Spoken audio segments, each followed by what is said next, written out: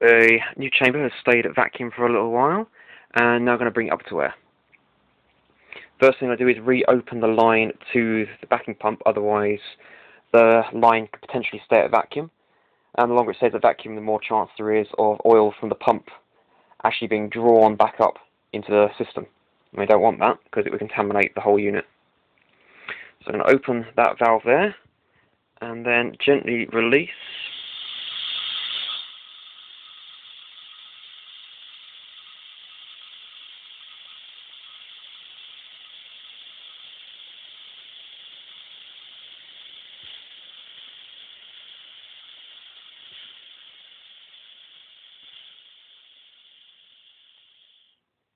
And voila!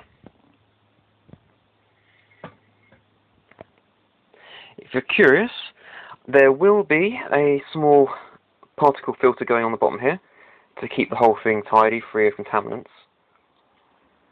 The construction of the thing is a reasonably large water fire extinguisher, a 9 litre here. Now, I previously used a powder-based extinguisher, which is over here, what's left of it. As you might be able to see inside, has rather a lot of rust. And that's because I washed it out to get rid of the particles, and of course that rust will be inside, even with my attempts to dry it. The water, of course, containing the plastic lining, means it shouldn't corrode and be a lot easier to clean. If anyone else wants to try making one of these, I would advise going for a water-based fire extinguisher, but please make sure it's completely discharged before you start cutting into it.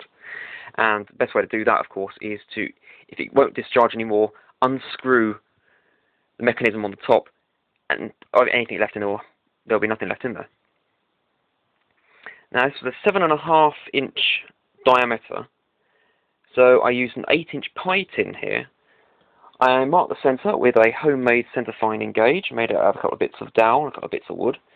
I found the centre close enough that I cut a reasonable circle out with some tin snips, bent them down, held it in place with this, I've never found out what these are called, but I'm using them on the pipes here. Pipe holders, but it's very, very large. It's a toothed metal belt with a screw for tightening it up. I then put some electrical tape around the inside to make a barrier, and on the inside here, poured in silicone that I degassed on the old unit.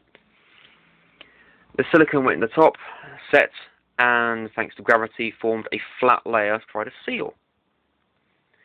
I then cut out of 10mm polycarbonate sheeting, because polycarbonate is more shatter resistant.